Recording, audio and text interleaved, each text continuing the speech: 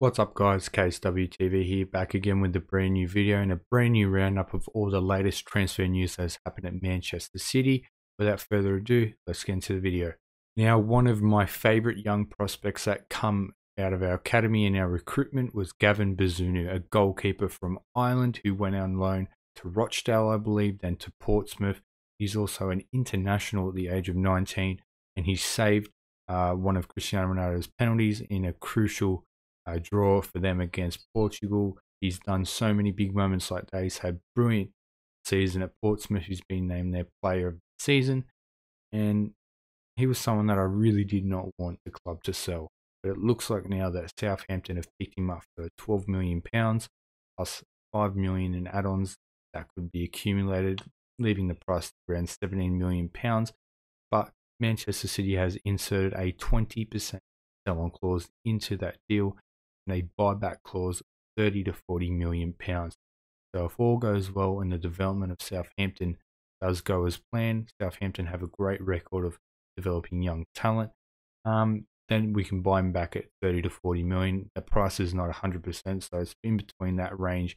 It has been disclosed, but I think he wanted to leave because he knew that he wasn't going to get much game time. We know we got Zach Steffen as the backup, and I think that if we're going for our third Premier League title, if we're going for a Champions League this year, big moments are going to be needed from our goalkeepers, and Kalvin isn't going to be that backup goalkeeper or challenging Ederson for that spot, even though Ederson has had a bit of a lackluster season last year. But he wants to get first team football, and that's what Southampton have promised him. He will get that #1 jersey, so good luck to Kalvin on your further development, and best of luck at your career at Southampton.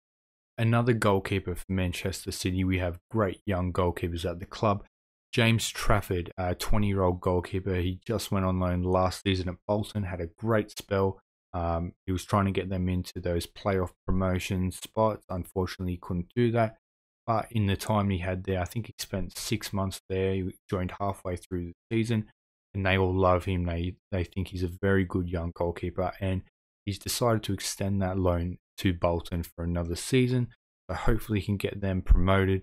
That would be the goal, obviously, for him and the team. So best of luck to James Trafford. I hope you have a good, successful season at Bolton, and really try and show the team here at Man City why you deserve to be challenging for that second spot or even third string goalkeeper. Before we get into the juicy stuff, make sure you hit that like and subscribe button, turn the bell notification on. Thank you to all the new subscribers that have joined the last 30 days.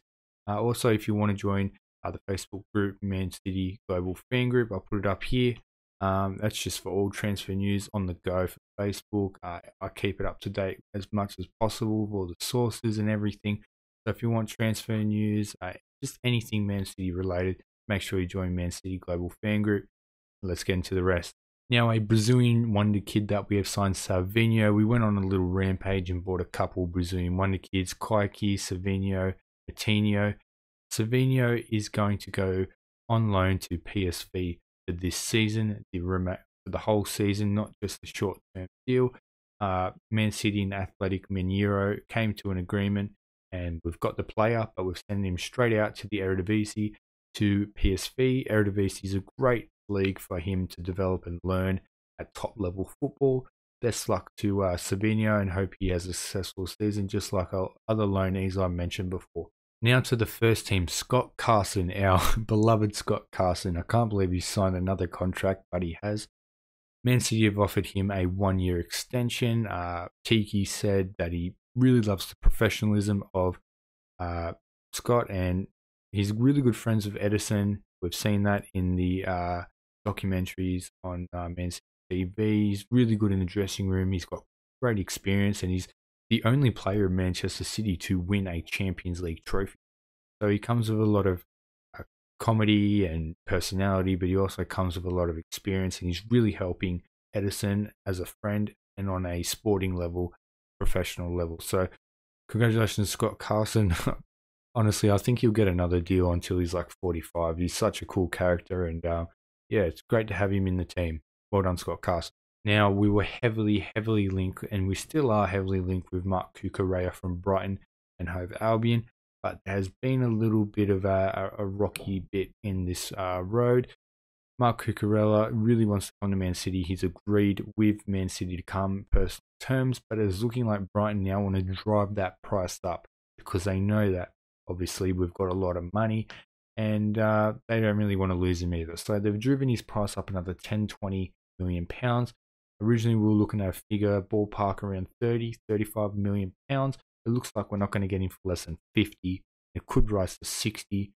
The flat out fee, or 50 with add-ons to rise to 60, which I think is really, really unfair and really disturbing considering he's only had one good season and he's only played one season in the Premier League.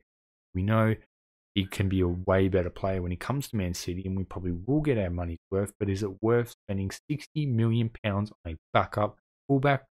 I don't think so. Hopefully this deal can be resolved. He is our priority left back, and I think our priority signing now after Erling Haaland, as well with Kalvin Phillips, which we'll get onto after this. But I think that we shouldn't pay any more than 30-35 million pounds at most. That 35 million pounds, I'm thinking with add-on from another fee. So I think that we still will go in for Mark Cucurella. I'm very certain Pep wants this player, and I think he's number one priority, as I said before. So hopefully more things come out towards this transfer in the next couple of days.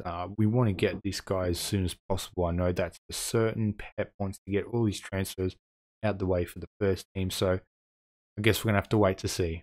Now to an official bid now. Kalvin Phillips, player that's been on our radar probably for the last 12 months now, being known by the club expressing interest.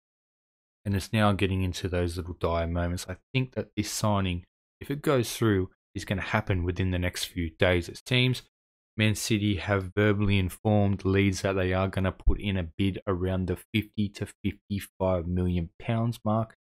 And they've been very, very happy with this Leeds. It looks like they're going to accept this if it does get proposed to them. Kalvin Phillips, on his side, he's already go. He wants to go to Manchester City. He had interest from Manchester United. He doesn't want to do that because he leads through and through. He's not going to enter that rivalry and, tarnish his reputation and legacy at Leeds with the fans club. He wants to come to Manchester City. He knows he's going to be second string to Rodri, and he's going to have to work his ass off to get on his level because he was my player of the season last year. Rodri was unbelievable. So I digress from that. They have indicated they are going to put a bid in for around the 50 million if they're just going to pay it out straight cash. But if they want to put in add-ons and stuff, they might give a 45 million pound bid with 10 million in add-ons that will rise it up 55 million pounds, and Leeds are happy with that.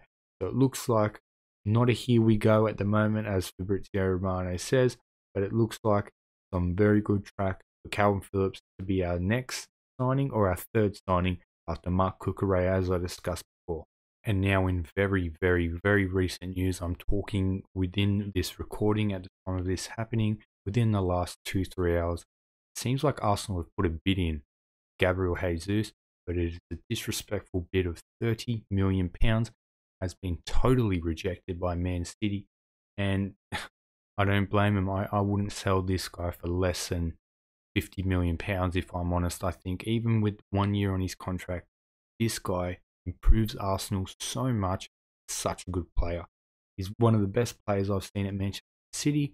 Very underrated, flew under the radar a lot, and a lot of love has been shown now in the last season. He scored big goals, big games. He's such a good player, and I'm going to miss him so much. £30 million is just so disrespectful.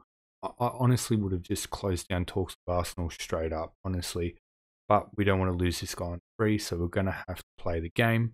Arsenal are going to have to pay minimum £40 million. But if they want to get a price around that straight up, they're probably going to have to pay a little bit of add-ons as well, I think. So hopefully we can get a good fee around £45-50 million for Gabby Jesus, and we can leave him off and get on to his next part of the journey where he's going to get regular game time. Well, that was just a quick wrap up of all the transfer news and all the loan deals and transfers that might be happening. Make sure you hit the subscribe button, as I said before, bell notification. Also join the Facebook group. Facebook group is Man City Global Fan Group. I'll put it here again if you missed it. and the link will be in the description anyway. Anyways, I'll see you in the next one. Peace.